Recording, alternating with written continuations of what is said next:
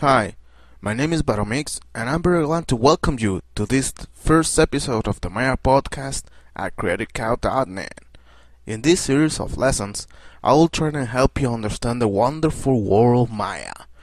Going through real production examples, we will get a real sense of how to solve specific problems, and then apply that knowledge to your own projects. So the main purpose of this podcast is that we learn together, sharing the knowledge, sharing ideas, and have a little fun while we're at it. So let's get started. We will start with this logo. I know logos are not that fun and exciting as maybe a monster destroying a city, but hey, doing logos help pay the bills. Besides, look at that. That looks great, and I promise we will do some destruction later.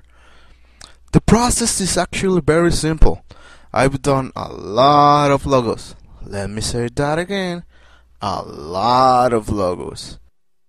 And I have a workflow for making this fast and painless as possible. It goes something like this. First, we'll trace the logo in a vector editing app like CorelDRAW, Freehand, Illustrator, or any other app that we can export to either .eps or .ai format.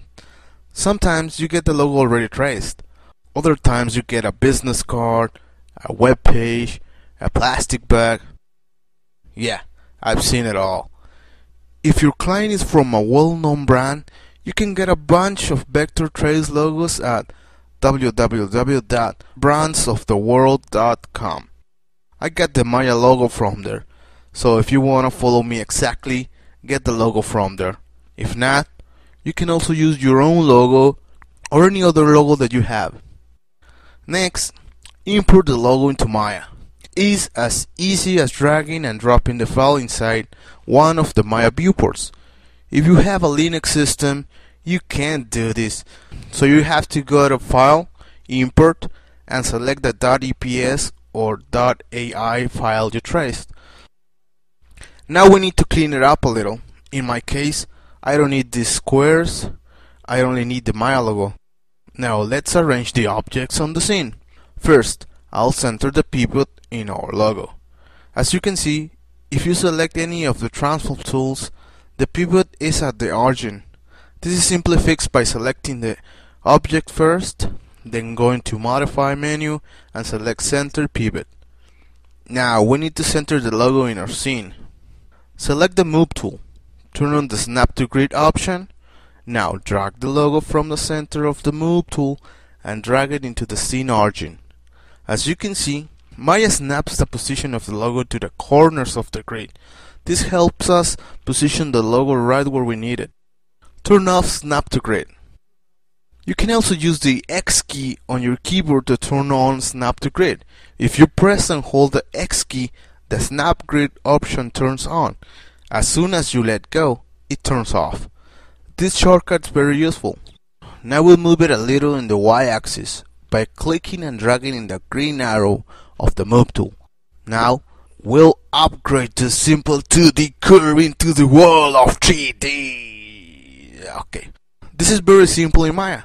Using the Great Bevel Plus tool, we need to select the curve first, and then in the Surfaces section, select Surfaces, Bevel Plus, and hit the Options button to open the Options window for the tools.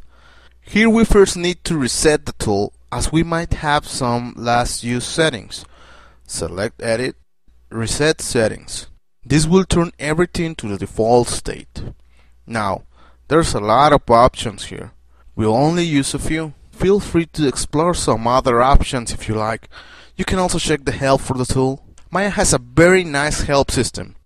Almost anything has a help option that takes you directly to help specific to that subject or tool. Click Bevel. If your object is not solid and shows in wireframe mode, hit 5 on the keyboard to go into shaded view. Use the number 5 key in your main keyboard, not the one in the numeric pad. As we can see, our logo now has depth. It's now 3D. So that's it. We're done. Not really. we need to tweak some options to make it look even better. Fortunately, Maya makes this very easy. With your beveled object selected, press Ctrl A to show the attribute editor. Oh, the attribute editor is my friend. I love it.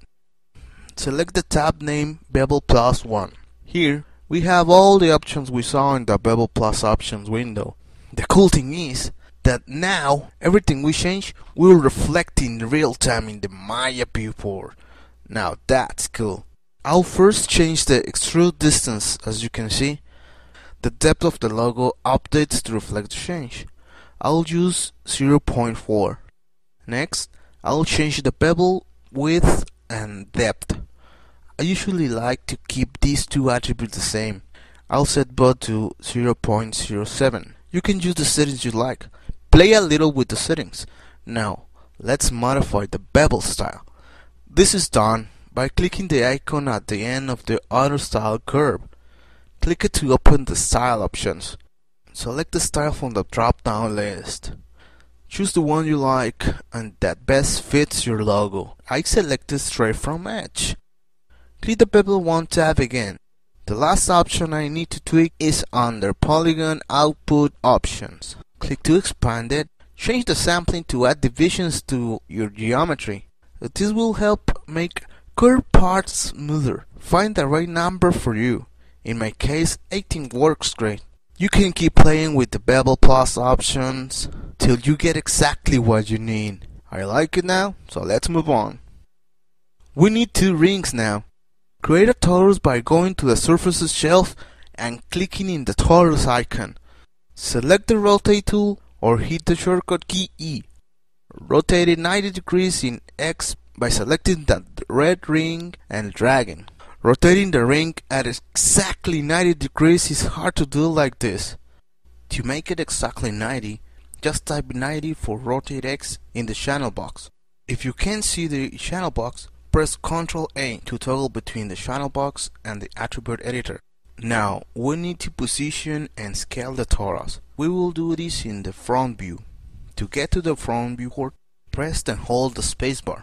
This will show the Maya Hotbox, a great tool the new other application has, and that we will cover in detail in future podcasts. Anyway, press and hold the spacebar, left click, and the Views Mark menu shows up. Select Front View at the bottom. Release the mouse on the spacebar.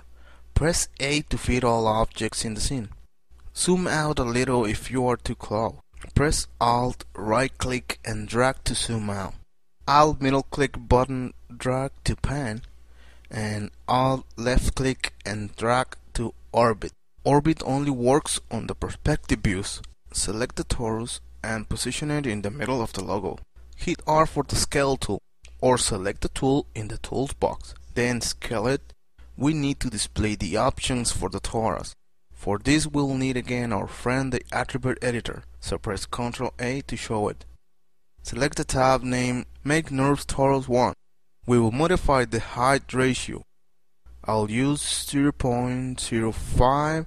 We also need to add some more sections. 32 works nice for me. Finish positioning the torus so it fits a bit better. That will make our first ring. To make the inner ring, we'll duplicate this torus and make its height ratio a bit smaller. To duplicate it, hit Ctrl D or go to the edit menu and select duplicate. You can see the shortcut there. This will make a duplicate in the same place as the original and select the duplicated torus.